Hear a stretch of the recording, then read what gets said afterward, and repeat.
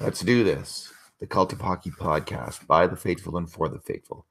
I'm David Staples of the Edmonton Journal, and I'm here tonight on my own. Bruce is off doing some work at Jasper, and it's been a long day of hockey for me. I coached 2 practices and 1 game. And I watched the Oilers game, which was actually a pretty good game. I graded the game, and I didn't really hammer hard on the Oilers, even though they lost 3-0. It was a very close game. It could have gone either direction. The difference was goaltending. Saros for Nashville was outstanding. Talbot for Edmonton let in 1 weak goal. What can you say? That's hockey. Pucks around, the ice is slippery, and things happen out there. The Oilers could easily have won that game. It was that close.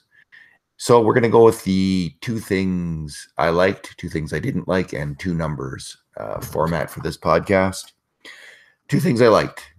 First of all, I really liked, and I graded the highest, the Oilers' 2 big grinding players, Zach Kassian and Milan Lucic. Since Lucic has moved to the third line, maybe he's got a little extra motivation, or maybe he just works better with Strome. Maybe they skate at the same speed. But he's just been really hustling out there, hitting out there. And he almost scored a goal off a nice power play tip off of Evan Bouchard's shot. He's making plays. Most of the plays he needs to make in his own zone. He had one great sequence where he drove Oilers killer PK Subban to the ice, and that got a huge cheer at Rogers Place. So good for Lucic. I do think he can help the Oilers win as a third line winger. Strong 2-way winger on the third line. That's where he's best suited. He's not best suited on a scoring line any longer. And Zach Kassian also played really well. It was by far Cassian's best game of the year. He laid on 1 hellacious hit. He led the team with 4 hits. He was mucking and grinding all night long. He was part of a really effective PK unit on the Oilers with Strome and Brodziak and some other players who killed off 6 Nashville Predators power plays. And I didn't have the Predators getting 1 grade A scoring chance in the power play in this game. So that's quite an effort by the Oilers penalty killers, and Kassian was a part of that. He did so well that he earned a promotion to the top line with McDavid and RNH early in the third period. So good. That was a good game, and he certainly needed one because Kassian had not been performing well all year long. I also really liked Evan Bouchard on the power play. The Oilers had 3 grade A chances on the power play. That's it. On their 5 power plays, they didn't score a goal. Bouchard was part of all 3 of those. He drove the puck hard at the net. Lucic almost tipped it in, and McDavid almost put home the rebound from that. That came on a really good shot from Bouchard. He also helped set up another grade A chance.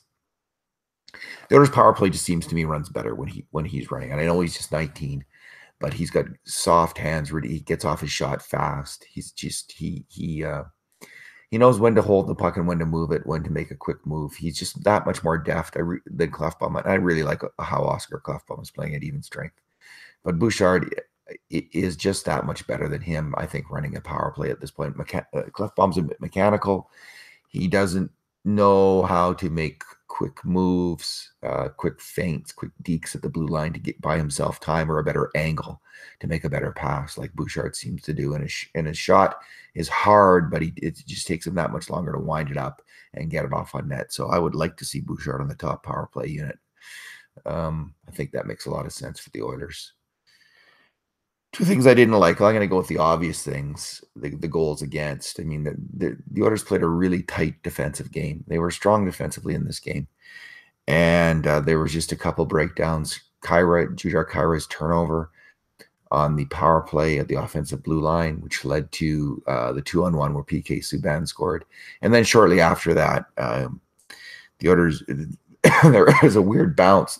The Predators cleared the puck on at the end of a Oilers power play, the same power play.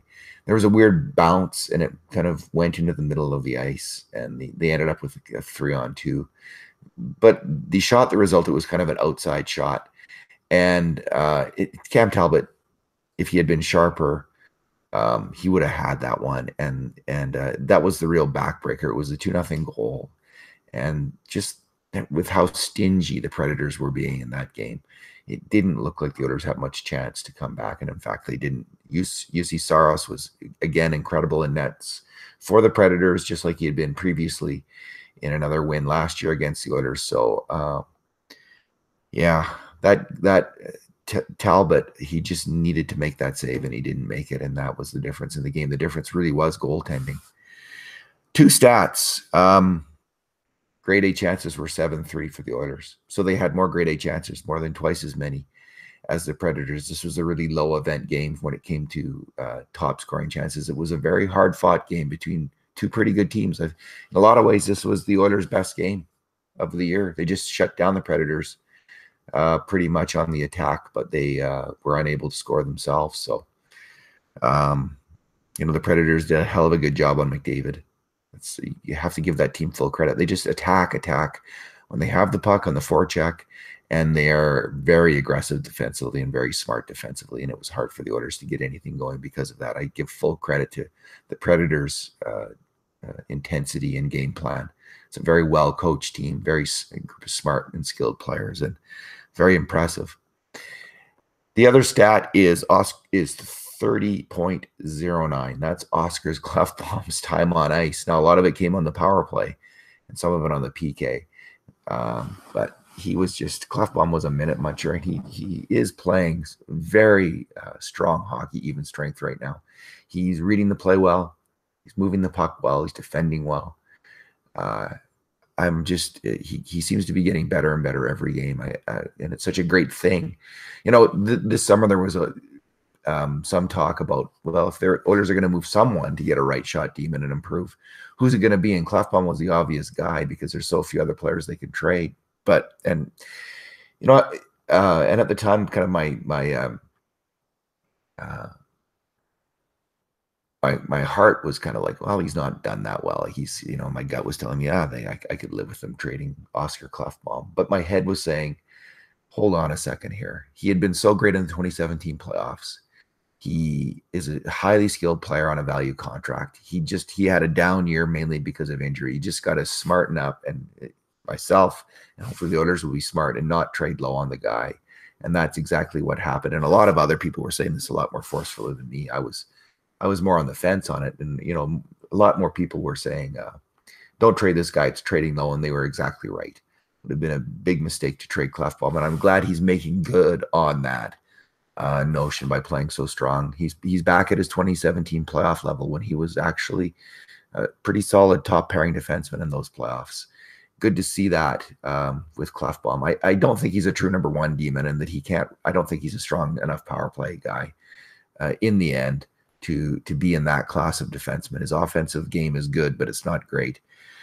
Nonetheless, he is a hell of a bargain, and I'm not the only one thinking this. Obviously, the coach loves this player, playing him half the game like that. So good for Oscar Klefbom. Of course, some of it speaks to Jason Garrison not being that strong a player, but let's not get into that right now. Alrighty, a long day of hockey comes to an end. And in the meantime, and in between times, this has been another edition of the Cult of Hockey podcast. Thanks for listening.